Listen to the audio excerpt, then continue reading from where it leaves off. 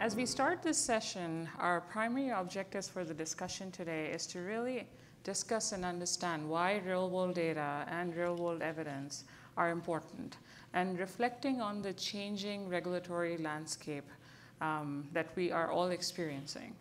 We also want to talk a little bit about the challenges of translating this real-world data and evidence into real practice. And then lastly, we will talk about how providers and pharma can bridge the gaps and the challenges can be addressed with real-world data to inform and enable better trial and better care. So we'll start with Jessica. Our first question is, why should we shift towards an extensive use of real-world data and real-world evidence? And how do you think FDA recognition has and will play a role in that?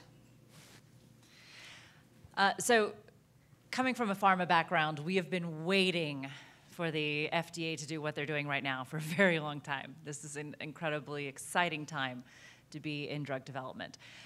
We've always wanted to be able to use real-world data to get additional indication expansions for medicine. So if we have a drug brought out for cancer A and doctors are already using it for cancer B, well, why can't we use that data to get the indication for cancer B? And now we can. And so it's a really exciting time to be in pharma and to be able to start using real-world data for everything we've always wanted to, for additional regulatory expansions, for outcomes-based reimbursement, for our adaptive studies. It's really changing the way we're developing. Just curious, how many of you in here are participating in one of the FDA's real-world evidence initiatives, whether it's Duplicate or NEST or any of the programs? Almost a hand. Which one are you participating in? Great. So if you're not participating, I would encourage you to take a look at the opportunities that are there. So NEST, the National Evaluations for Health System Technologies, really cool pilot projects at the FDA. They just announced another 12 projects with different providers together with innovative research like Pear Therapeutics or Apple Watch, plus some tech disruptor companies, plus your J&Js and Medtronics and your bigger groups. So then you've got the Replicate studies where the FDA is actually paying to do 30 studies with real-world data to see how that stacks up against the RCTs. And they've got list after list after list of what the FDA is doing now is really opening the doors and not only saying you have the opportunity, but more saying we have the imperative to start using real-world data to improve drug discovery, improve drug development, improve access, and then, of course, after that's what the FDA focuses on, after that, focus on then how do we use that to improve care. And I think on the improved care side, in addition to the FDA, we've all been watching what CMS has been doing, especially their initiative around fighting data blocking, which is empowering that shift to enable us to use more real-world data. How many of you follow Seema Verma on Twitter? Yes, you can admit it. She's been tweeting all week. Just Tuesday, she was tweeting again about how this administration is committed to fighting data blocking and to using real-world data for reimbursement.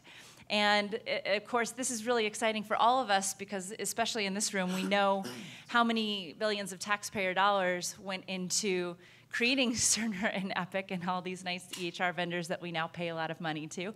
And now we can't get that data out in an interoperable, usable format. And so the data blocking, fighting data blocking from our administration is also then feeding all these real-world data initiatives that pharma is really excited about. So that's the long answer. The short answer is because we finally get to. We finally get to use this valuable real-world data. It's finally usable. We finally have the technology to make it meaningful, and we finally have the regulatory go-ahead and mandate to do it. Mm-hmm. Dave, coming from the provider side, what role do you think providers can play in this, and what do providers need to do to have a broader participation? Yeah, sure. So, I mean, I think that first of all, like one of the most important things is just getting buy-in from clinicians. Everybody is so overburdened on the hospital side of things, and so saying to them, just learn one more thing, is really asking a lot. You know, it's and so telling clinicians that they can treat their patients better if they just track these simple data points it's not, you know, a feasible way of moving people forward and getting things, you know, getting real world data being used out in the thing. So we need institutions like Mount Sinai to actually back their clinicians and provide protected time and funding to actually bring on initiatives where clinicians can start to learn to use the tools that they're going to be using that will improve quality of care and quality of life for their patients. I'm really fortunate at Mount Sinai that my chair did exactly that. He helped me build the Abilities Research Center, which is entirely centered on being a training center for the rest of the department to come down and learn about new technology, new initiatives, and how we can use real-world data to you know, move things forward. And how have you seen real-world data play a role in informing patient-centered care in your practice? Yeah, so I mean, we have around 30 active clinical trials coming out of our space right now, and we see a lot. And then we have a clinic that is running an active clinical program, so we see a lot of patients, and we see a lot of different things. I think one really great example of real-world data at work is the TIPS program. So this is what's up here on the results of one of our data sets that we froze. So we recently published this particular data in a journal earlier this year, and basically the TIPS program was the simplest thing in the world. It was, we got together a whole bunch of older adults who were living in poverty, who were managing more than one chronic condition, and we said, we already know where you guys hang out day to day, public libraries, churches, YMCA rec rooms. We're just gonna set up young college kids with blood pressure cuffs and things like that, and just get your readings done. That's all we ask. And so what you're seeing here is a data set that we froze, which had about 700 participants who had been enrolled in the program for a median of a year. Across that time, all we had asked was that they show up to the center to get their metrics read once per week. We managed to get 78.5% compliance on that one ask. And simplest thing in the world, if their numbers looked a little bit off, an alert was sent to a telehealth nurse, and the telehealth nurse would call them up and say, your numbers are looking a little bit off, I'm a little bit worried, can I call your primary care practitioner and make an appointment for you? The system cost us $55,000 per year to set up and maintain, and we would manage 100 older adults per site. And what we showed in this data set was that we reduced ER visits by 60% and under 30-day readmissions by 75% in the cohort that we were studying. So a really, really big effect for not that much money and a really, really simple intervention, but a powerful usage of real-world data. That's an impressive set of work. Thank you for sharing, David. Elia, you have been on the research side and primarily on precision medicine side. How do you see adoption of real-world data in patient care? Yeah, so I think the way we think about it, you know, both in my past experience and now here at Health Catalyst, it's really, you know, if I take your example, David, you're running a clinic and you're running a lot of trials. And those two worlds have been living side by side very often in silos. We've heard a lot about silos today. And really where those two worlds start coming together, as we had done at Dana-Farber with some of the programs we ran there, that's where the magic happens, right? It's where you bring some of the, so I call it sort of, one is the sexy real world data and one is the boring real world data, right? So one is gets you into Nature papers and science papers about, you know, genomics and imaging and all the future of medicine. The other one is what a lot of the people at HAS do, which needs, you know, improves quality and outcomes and entire population health management programs and so on. And when these two come together, you can start bringing the cutting edge and operationalizing it. You can start saying, what's my integrated model of care? How do I transition a person, you know, from the standard of care to the right trial for that person, because it will benefit the person and it will benefit us as a health system. And it's not trivial. We all know it's not trivial, but having real world data from both sides and saying, well, I have this, I'm running 70 trials at my organization. How do I figure out which, for example, high-risk, high-cost patients could we switch to a trial, have the potential to have better outcomes if I understand my population fully? So it's sort of, in my mind, it's bringing the operational data, the research data, and the population health approach into one continuum of care that benefits both the provider and the patient. That's how I think about it. Mm-hmm. That's very interesting. Jess, can you speak a little bit about what kind of participation have you seen from the providers in using real-world data in the clinical trial space? Yeah. So usually, pharma has wanted to have access to this data for a very long time. And they've had to be content to just buy data from different sources. And so now, largely through work with companies like Health Catalyst, they're able to access that data in almost near real time as well. And that's changing the way we're designing studies and doing research. Mm-hmm. And also exciting for everyone else in this room who wants faster, better, cheaper care. It's going to probably reduce costs as well, because we'll finally have the ability to do that outcomes-based payment in the US that we've already been negotiating for a long time with the HTAs in the UK or Germany or France. So it's, I think a lot of providers probably haven't had experience working directly with pharma doing this, and maybe that's not the easiest experience. Working with pharma directly can be quite complex. So I do think it's good to have a strong middle player that can develop this field and actually catalyze some faster movement. But if providers are willing to share their real-world data, there is a big market of pharma that is willing to pay for it and access it. We're just at the very beginning of this curve, though. It's a switch from going from the old CROs where we would go to Parexel and IQVIA and say, okay, what do you have for me here? To having more of a collaboration and a relationship. Mm-hmm. Just want to add something to that, because I think at Health Catalyst we're really trying to shift the paradigm in the space. So the last 5 years have seen quite a few companies become this sort of data brokers, data aggregators, data resellers.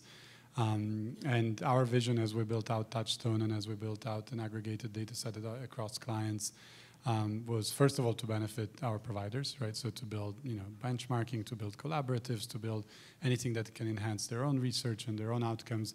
But also as we build out the life sciences, the first thing we tell pharma is, I'm sorry, we don't sell data, right? We're here to work with you. You have a new interesting therapy that is coming to market. You want to understand what's the best patient selection algorithm, or you want to deploy some new national guidelines, for a disease. We're here and we're listening. But if it's about, shipping you some data and getting paid for some data, that's not our business. And I think it's been very interesting because in the meantime, pharma has entire departments dedicated to real-world data, and some of the real-world data departments are like, why? Like, everybody else is selling us data, why don't you do it? But then as we engaged more the chief medical officers, the medical affairs organizations, and the leadership of these companies, there was a very strong willingness and actually enthusiasm about the fact that we're trying to pave this way because of that neutrality, because of the outcome focus, because of being able to create a third-party place where a risk-based contract can be negotiated and so on. Great, thank you, Elia. So we have talked a little bit about the use cases so far in this discussion. We've talked about the value-based contracts. Can you talk a little bit more about pre-market versus post-market use cases? And Elia, maybe we'll start with you. On what do you see from the clinical trial space where real-world data can be used, and also then post-drug launch, post-device launch, what can be done in the standard of care practice? Sure, yes, I think, and we have, a slide coming up as well.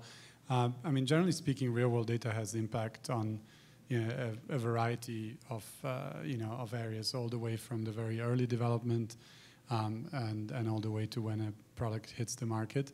I think, in the clinical development space, we're ready for a massive revolution. And actually, we're thinking very carefully about what's the right way to shape that, because we keep hearing from pharma how disappointed they are by the current standard and the current situation. What we certainly would like to see for patients is that if you think about it, a patient nowadays, so it's gone from basically a couple of CROs like IQVIA and so on to that plus a lot of digital tools. But still, a patient basically almost randomly, based on whether they downloaded an app, whether they live in a certain region, whether a hospital has a certain relationship, end up being proposed to be enrolled in a trial. There is no place in the world they can go to and say, well, there happen to be, like in NASH, 42 trials going on right now. Which one is the right for me, based on my biomarkers, my age, my clinical setup? Which one has higher probabilities transparently, which is likely to actually have higher efficacy just based on current understanding and knowledge of the disease? All those things are not available, right? So if they're lucky, they find out about a trial, but there's no way for them to really find the right one. And I think, so that's one that is hard to crack, but I think is absolutely fundamental, creating transparency and collaborative approaches around trials so that we get the right patients on the right trial.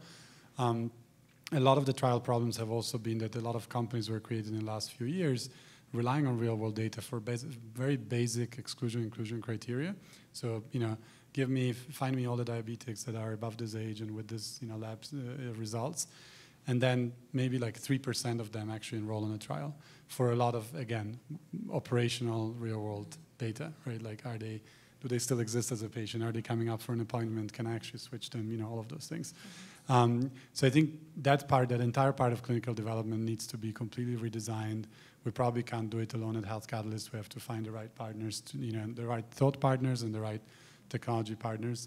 And then you move along, and as something starts becoming successful, you have a lot of other considerations like health economic outcome research. We have here attending people from MedRhythms. We've signed a collaboration. A lot of it is like, oh, I have a great digital therapeutic, and I know clinically I'm doing the right thing, but how do I actually land in the market, understand, prove my outcomes, prove the pricing, understand what the right pricing approach is, all of those things.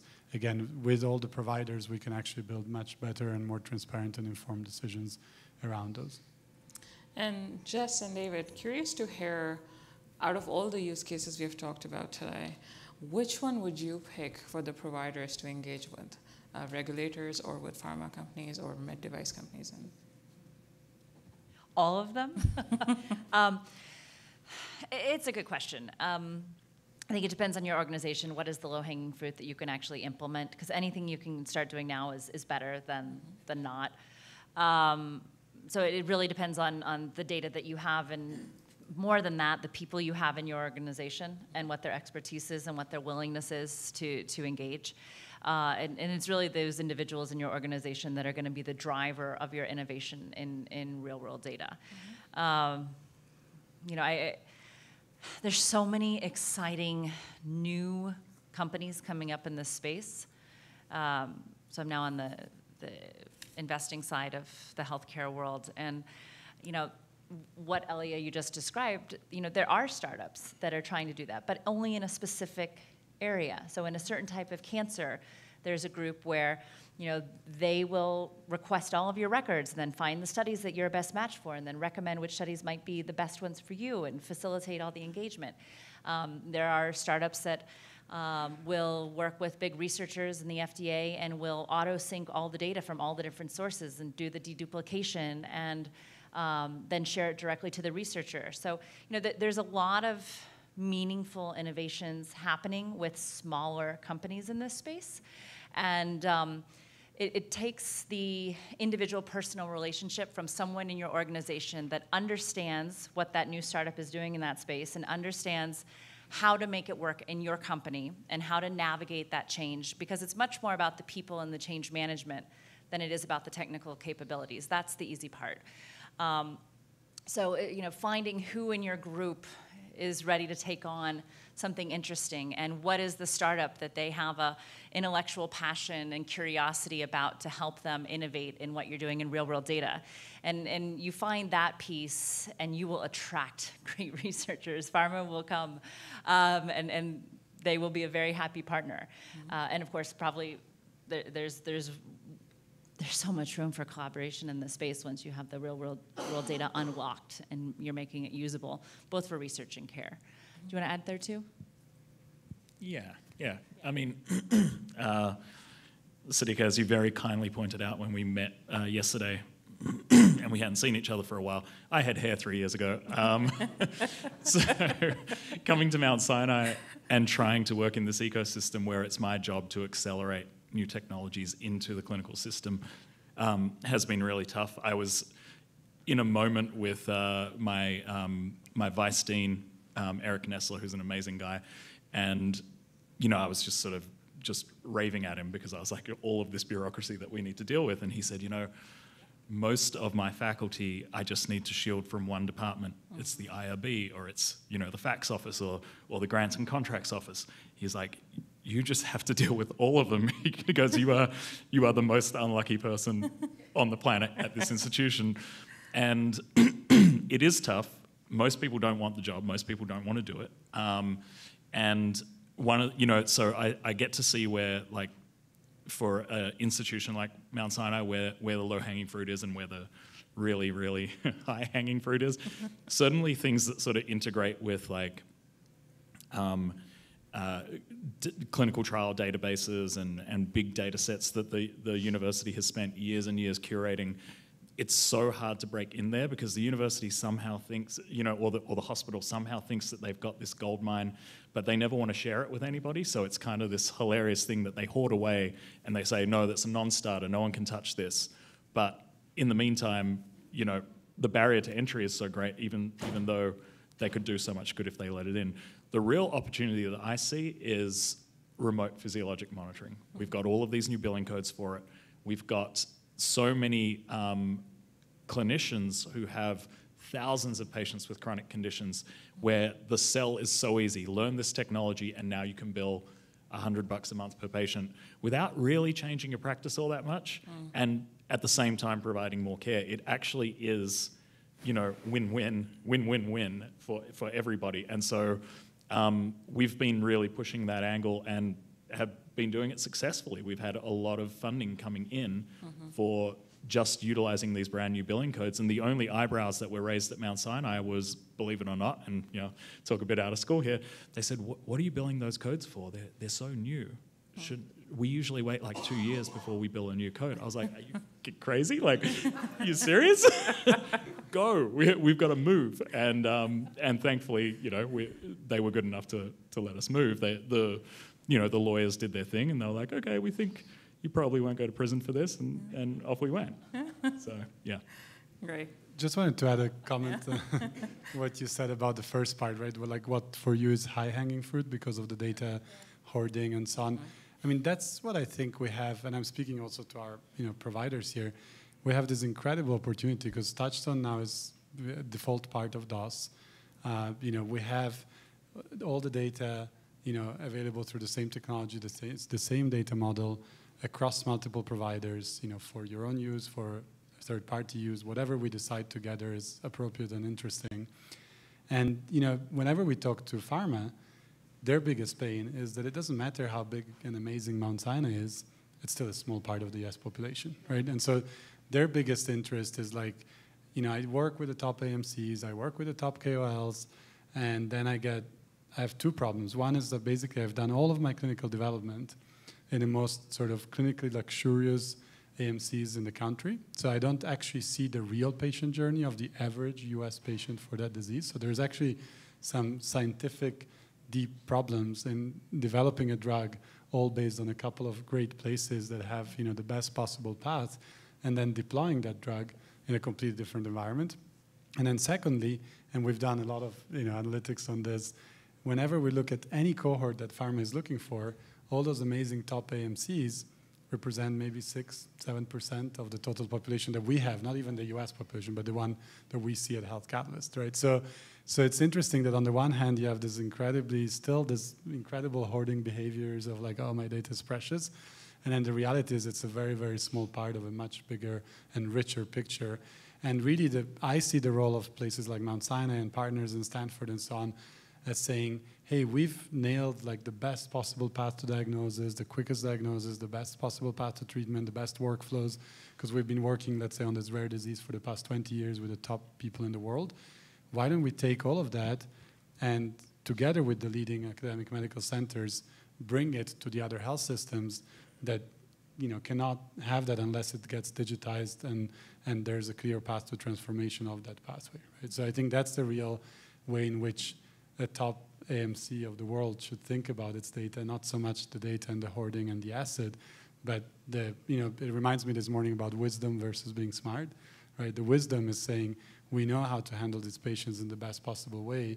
Let's distribute that, of course, with the right commercial arrangements and whatever, revenue shares, etc. But let's bring that to the 90% of the population that is not seeing it. Thank you. I think you all highlighted the challenges and the opportunities that we have to overcome these challenges in the real world data and the applications of this data and the real world evidence with it. I'm curious to hear how optimistic do you think we should be, or cautious we should be, as we think about the application of real world data to drive either clinical trial or research or clinical practice? Because there is a lot of hesitation when it comes to pharma, when it comes to med device companies, when it comes to providers in this space. In fact, what we're seeing is that regulators are way more ahead in their thinking in this administration. So how do you think we should approach this? Take a more optimistic lens or take a more cautious lens? I definitely think we've got to be optimistic. I think the only way to get through this is boundless, maybe even naive optimism, and just keep going until people let you do what you want to do. There are a lot of challenges that we need to overcome. I mean, we talked about some challenges. I mean, lots of problems. I mean, sensing in context is one of the biggest problems that I face. We give people these sensors to take home, and working on both the high performance end of things and the patient-centered end of things, I've seen some spectacular failures of technology that range from, high performance surfers on a 70-foot wave, completely crapping out all of their equipment because they're on a 70-foot wave, all the way through to older adults throwing their Fitbit up onto a ceiling fan and doing 100,000 steps in a day because they worked it out. They worked out the system. So understanding, passive sensing doesn't always work. Understanding the limitations of your sensor, understanding that there's always going to be, building a better mousetrap sort of idea. People are always going to find ways to cheat what they don't want to share. So I don't think we're ready for unsupervised real world data just yet. I think we need highly supervised, do this thing now while we're watching, but at least let's do it remotely so that, we've got a pretty good system. I think that we've got to be really diligent with, the world is going to be watching how we use EHR data. There are incredible biases in EHR data, whether we're just talking about the fact that most doctors that we're mining from are white males, and there are implicit biases there that have been proven over and over again. And so in certain cases, we've got to be really careful how we use it. Or just in a future-proofing sense, in orthopedics, for instance, we've got the wonderful world of placebo surgeries going on right now, showing that a lot of orthopedic procedures that are bread and butter, that have been done for the last 30, 40 years, don't really work. And so therefore, if you're mining EHR systems to come up with better clinical pathways that have orthopedic surgeries in the mix, sure, that might work in the short term, but it's not going to be future-proof. And so a mix of optimism and just making sure that you deeply understand your subject matter as you're moving forward, I think will get us there. Yes. I'd say it doesn't matter if you're an optimist or a pessimist, it's here. I mean, we have enough of the J&Js of this world already engaging in real-world data studies with the FDA, and you've got your CODAs and Flatirons going forward with regulatory expansions for additional indications. You're using it to get data for digiceutical approvals. It's already here. So the only question is, do we want to be a late adopter or do we want to get ahead of the trend? But it's here. So regardless of how you feel about it, it's time to just make sure you have the right people in your team and give them that freedom to start doing something in this space with real-world data in research. And obviously your interest is also in using real-world data to improve care. I'm very much coming from the pharma research side, but that's why you're all here, because that's already your bread and butter business. So I can't wait to see. I would hope that we move a little faster than has been historically the incremental trend of evolution in healthcare. Please God. But we'll see. Right, Elia. So, I stick to my relentless pragmatic optimism.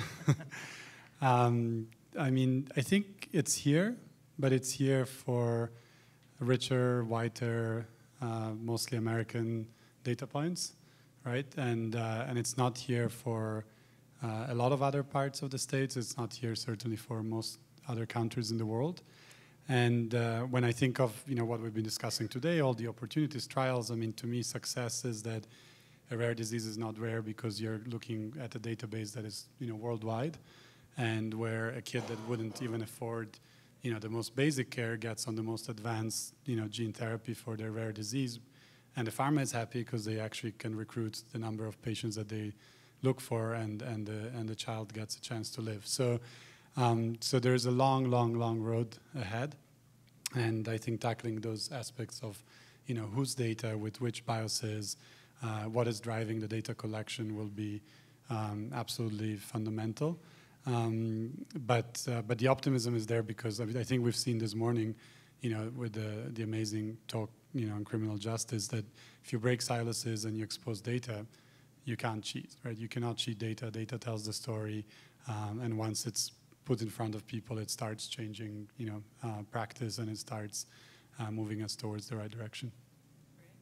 I think this was a great order for you guys to sit. We went from let's be a little cautious to this is here, and let's be very optimistic about it. Great way to end the discussion today. We'll end with a poll question, and then we'll open up for a Q&A. If you guys can please take out your phones and vote for this question, that would be great. And then Stu will give us the answers.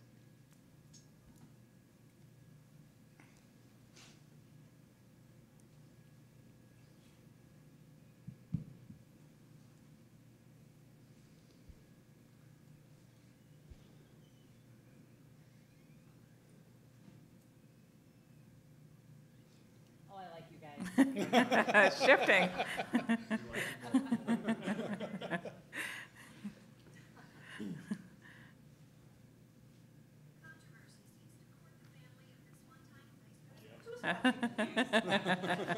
Jeez, TV. All right, this is great. I think we are seeing some optimism here. That's great. All right, and let's open it up for Q&A. Let's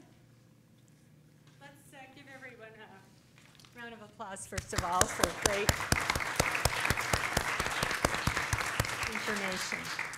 Okay, some really good questions. And I'll let you all pick which person would choose to answer. For rare diseases, how many patients' real-world data is enough? It's a good question. It's a great question. So I think when we go into rare diseases, one of the most interesting things we're experiencing is that each rare disease obviously is extremely different, right? And so, I've worked in the space for a long time, and there are rare diseases that are actually sort of families of rare diseases. And so once you get into the details, you find out that you need a ton of patients to really understand it. And there are others that are actually fairly homogeneous. There's a mutation, there's a pretty clear phenotype. And so the numbers, in terms of like statistics and power calculations, can stay smaller. I would say definitely what I've seen in the past 12 months as we started tackling this area is that you in the room, which means the providers that are contributing to our Touchstone data set, we have more patients for rare diseases than anybody else in the world, and we have more data depth and richness than anybody else in the world if we come together. So we've seen for every rare disease we've looked at, we've seen populations that were between 5 and 10 times larger than the largest consortia that I personally funded when I was in pharma, or the papers that we've been involved in, et cetera. So there's really an incredible potential in what we have already. Could I just add one quick thing? Sure. In terms of making sure that if you are working in rare diseases, you actually, since we've got a theme of looking outside our own silo, look outside your own silo, you know, certain things can be clustered together. So, you know, a really good example was I had two groups that wanted to make two different apps, one for ALS and monitoring decline in ALS of muscle activity, and one in Guillain-Barré syndrome, and wanting to, you know, both rare diseases, both, you know, diseases where you get progressive muscle weakness, and then in one case you get progressive recovery of the muscle weakness. And both groups just trying to go off and do their own thing and griping about the fact that so few people are ever going to use their app. And I was like, yeah, but, you know, if you work together, you can have a much larger population. And it was, the response was very much, oh, but I don't work in Guillain-Barré. I'm an ALS researcher. I was like, oh my God, you know. So understanding what you're actually trying to do with your real world data can open up a lot more doors than just thinking I'm an ALS researcher and that's it, in rare diseases especially. It's a great comment. I'll just add that the way we thought about it when I was in pharma is that when we were doing indication expansion, we would just look at it as graphs and clusters and look at phenotypes and ignore the actual diagnostic codes as a starting point, right? And so you can really look at clusters of patients that can benefit from the same measurement, just like you do with basket trials in cancer, right? Yeah. So. Can I ask an old school live question? Yes. I guess. Go ahead. Thank you for this session. It's really interesting. Oh, thanks. So I'm going to frame my question by saying that I'm from Canada. So I'm not very much in tune with all the regulatory pressures and so forth that exist here in the U.S. The title of the session was using real-world data, and part of it was to save clinical trials, or to sort of somehow bring it out of its current doldrums. So I'd like you to sort of address the issue of rescue. So what part of clinical trials in the current era needs rescuing? And number two, how does real-world data fill those gaps? I think that's a fundamental question that I think we need to address before we can start to say that real-world data. I think we've all assumed. You're speaking to the choir here. So, but just going back to those fundamental assumptions, I think it's important for us to clarify what we mean by rescuing clinical trials. Why? All right, who came up with the title of the panel? Sadiqa, do you want to talk about why they need rescuing? Sure. Please, go ahead. I think from being a provider and having participated in several clinical trials in different academic medical center settings, the part that we think is most challenging is making these clinical trials data informed, especially when you look at recruitment, right? When you look at what is the right sample size based on my inclusion and exclusion criteria. EHRs have enabled us to apply some of that inclusion exclusion criteria in much more detail than we have in the past, right? But many of us are not doing that. Most of us are using simple tools that we used to use with our CRCs to get those cohorts in as we think about designing the trial. I think if we can fundamentally start changing the trial design process and take a more data-informed approach, given that we have invested so much in these clinical systems, that may be one place to start. Because now the data is there to inform it. And it may also give us the opportunity to see what are the gaps in data. None of the data sets we have is going to be perfect. But at least if we start the process, we can address those gaps. So I'll stop there and let others add. That's a really great point. And I will add in that maybe it's not necessary save clinical trials, because I'm sure pharma is happy to do the same old thing they've been doing for a very long time with the same old people and continue on the status quo if you let them. What is motivating them here is that, come on, this is real-world data. It's faster, better, cheaper, man. I can get a live stream of real-world data that is going to replace the case report forms that I have to wait to get for a very long time from my CRO. And I can step in. So, you know, there's cases now using real-world data where device manufacturers see something in almost real time in the data and are able to act before there's an actual problem. Or they're able to adapt their trials. And it's just so much more efficient that you can do more, right? Because otherwise, we go back to our clinical development committees and we look at like the 10-year development cycles for these drugs and, all right, what are we gonna move here? Okay, let's move this indication out a few years and let's move this one here. And you know, it's this crazy organization game of when do we have the resources and how are we going to move forward. And for pharma, it's this long lead time. So before we bring a drug out, even for a new indication, there's about 2 years of work in the market access side of finding the top key opinion leader physicians for that indication in every country around the world, bringing them together, explaining the data, getting to know them, spending time with the professional associations and the advocacy organizations and the governments. And this is very resource intensive. If you can skip that step because you've got real-world data that say, look, it works in this area, and the regulator says, fine, we'll give it to you, that's great for patients, but it's also great for pharma.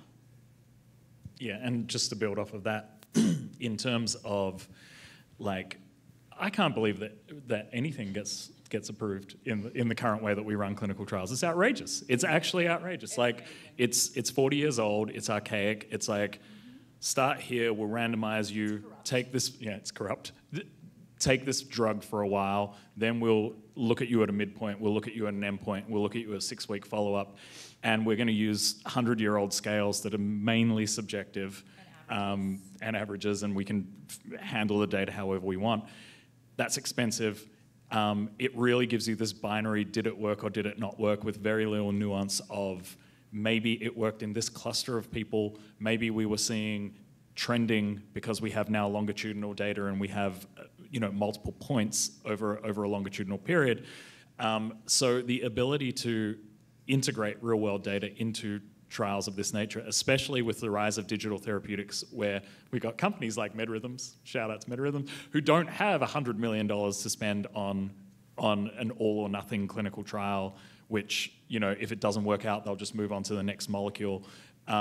It does save clinical trials because it opens the world up to all of these things that we've been ignoring for so long, of patients saying, when I clip this thing to my leg, I walk better. We can now investigate that much easier and much more cheaply with all of these new technological tools. I love what you said about not putting all your eggs in one basket. Right now that's what pharma does. We pick an indication that we think has the best chance, and we invest so much time and money in that. And this real-world data approach enables us to actually look at a bunch of areas, and it keeps us from putting all our eggs in one basket. And that's good for everybody. And we've never been able to do that before, so we're all like kids in a candy store. What can we do? It's very exciting, and hopefully you all are going to partner with us in that. Let's go on to the next question. Privacy of data is a huge issue in our society. Do you think that the general public would have concerns regarding their data being shared from their providers when they do not completely understand how it is protected? What is our role in educating our patients so that they understand how it can be used to improve health practices and that we are protecting their confidentiality and privacy? So I love this question. Me too. It's a great question. Rock, paper, scissors for it? No, I think it's good actually to bring both perspectives. So I'll just answer it from the Health Catalyst, Touchstone, like the data that we handle for you and on your behalf. That's been sort of at the forefront of everything that we think about as we approach this entire area. And it actually was one of the main reasons why we decided we're not data resellers and data licensors. And interestingly, that's against what some of our providers already do, right? Like some of our providers clearly license, sell, package, their data. But we just decided that our position is not to package and sell and ship data, which already removes one layer of issues, because at least everything that happens on our cloud, we can decide what happens. We have logs, we can trace it, we can understand what's being done to it, we can find breaches. Once it's shipped, a large global tech company, I was told, made a deal in the Philippines for a very, social good impact project that collected data about its citizens, except the government decided, a little bit later to reuse it for completely different purposes for, the famous drug trafficking fight that Duterte is fighting in that country. So once it's out of your control, yeah, you can sue them, you can take it back, you can cancel the contract, but the damage is already done. Right, so first of all, from our perspective, we adhere to the high standards, like we're CFR 121 compliant, et cetera, and at least we say, because we're not shipping data out, we know what's being done to it, and we can agree together what are permissible uses and how to handle it. So I'll just take the Health Catalyst kind of side of things. No, it actually is very much aligned with what I was going to say. You want to partner with organizations for data. You don't want to be buying and selling data. But the interesting thing about our health data is it's not a binary ownership. Like, if I own it, it doesn't mean you can't own it. Like, multiple people can own it. What's important is how we're protecting patients' rights. But patients, if they're giving you the access to the data and they're authorizing it, HIPAA doesn't apply, because once they have the data, they can do what they want with it.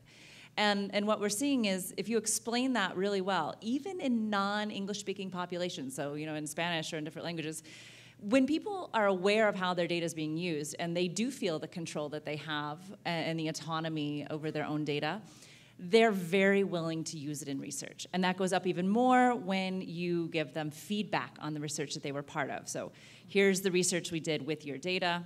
Thank you for your contribution. Here's the impact it's having. Here's where we're going to publish on it. And then it goes up. And you would think that non-English speaking populations or lower income populations would be more hesitant to engage in research, because traditionally that's been the case. But when you work with them in an empowering way, so they do have that autonomy to give that true approval over how their data is used, their willingness to engage in research goes way up. And that's very exciting for all of us who actually want to partner with people to do studies instead of just having a CRO enroll subject X in a study. That enables these longitudinal, long-term relationships that have never before been possible with a pharma company. So it's very exciting. I think the other comment I'll add to this is, even when we talk to our pharma partners at this point in time, they're having a tough time with CROs to meet the minimum eligible cohort criteria for clinical trials, because CROs are not taking a data-driven approach, right? So that data is out there. You have the consent from your patients. Can you use it to take a more data-informed approach towards these patients' recruitment?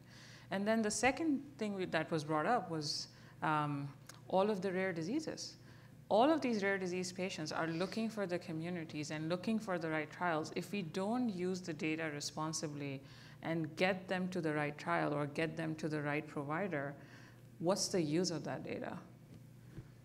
Yeah, go ahead. I loved what Jess was saying, and I want to zoom in even more on that, because I think that where we need to get to is treating our patients with authenticity and respect, and actually getting to know the community you're trying to impact, making friends with members of that community, treating patients like partners. And I want to see it get to a place where we monetize data for patients. Mm-hmm. Share this, you get $2 a month for sharing your diabetes data. Mm-hmm. Like, let's do that. That's a really good idea, and it's a really good way of incentivizing patients to actually be willing to share their data, so long as there's a level of trust and a level of understanding that what you're doing is benefiting them. So just want to very briefly touch on 2 points. One is, I would encourage everybody to read up about Laura Savage and her Senate hearing, and how she very clearly states in her position paper that data cannot be sold, right? Patient data cannot be sold. We can sell insights, we can sell outcome improvements, and that's why we want to sort of lead that wave and start educating others that you don't sell data because your glucose levels are your glucose levels. Building outcomes on that is what can be sold. And to the comment on rare disease communities, working with a lot of them, the first thing they would tell us is, I'm walking with my disease on my face. Don't talk to me about privacy, right? I just want solutions for my kids. I want solutions for my husband. I want solutions for my wife, right? So absolutely, if they're engaged and if they feel that what we're doing is meaningful, that's going to cut across all the red tapes of the world. Time for one more question. Okay. And there are so many good ones, but I would like each of you to respond to this. Just a quick comment. How a piece of real-world advice to get organizations to share their data. What would you tell an organization, a bullet point that you tell an organization, encouraging them to share their data? And David, you actually kind of just touched on that, but I'm sure you have other thoughts. My real-world advice is no one's going to do it other than you, so go out and do it.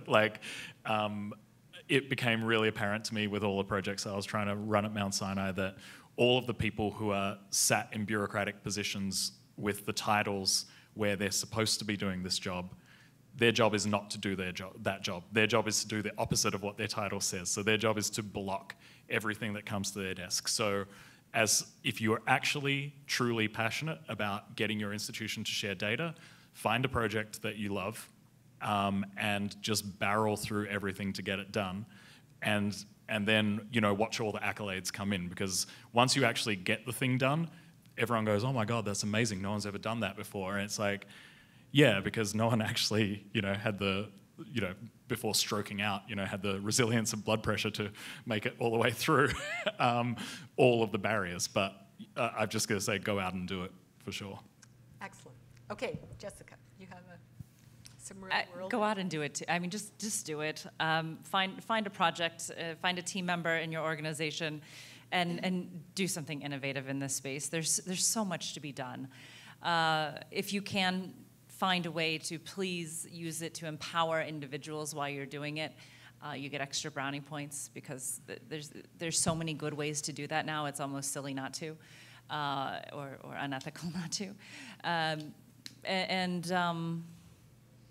I'd say be very public about it. And that may be a weird piece of guidance, but the more you speak publicly about it, the more you're creating the environment change. The more what you talk about is going to be picked up by the consultants who are advising pharma, and picked up by the analysts. And you are going to generate the self-fulfilling prophecy. So I know we all like to frown on those few companies that we all know in the US that make a huge announcement and splash when they're going to do something, not when they've actually done it. And usually I complain about them and say they should wait till they've actually done it before they do a big press release and get all the, get the rise in their stock prices. But in this case, go ahead and please be public about it. Make a stand. We are going to do this. And we don't know yet how it's going to play out or what the impact's going to be, but we are committed to doing it. And that is enough in this space to move the barometer. That is enough in this space to push, to get that, to shame people, to get them to jump on the bandwagon, whatever you want to call it. But please don't do this in a secret, quiet working group somewhere. Just go ahead and put out a press release and be public about it and talk about it all the time. Even though it's an experiment, talk about it very publicly. So I would take a different perspective. Think of somebody very dear to you that is suffering, and question yourself if you have to Google for hours before you have the right next step for that person. If it's easier for you to download an app from a startup than use your own health system. If it's easier for you to find information in a very convoluted way rather than in your own giant, incredible data sets. That's what we have to change. I think from my perspective, you have to do it. I don't think there's a choice anymore. I think the environment is changing. I think pick the right project, pick the right cheerleader in your organization, the right champion. Pick the right technology partner that enables you to share data, and talk to your patients. I think talk to your patients. When you talk to your patients, they will be giving you permission to share the data for the right purpose, for the right project. We all do it for clinical trial enrollment. We all do it before surgery. We all do it when we go for a provider office visit. So ask your patient, and I think they should be able to give you the consent that you need to move forward with data sharing. Thank you. This was great. We appreciate all of your participation, and they'll be here to answer questions for a couple of minutes. We have a session starting, a general session starting again in a few minutes, but please come up and ask questions if you have any. Let's give everyone a round of applause.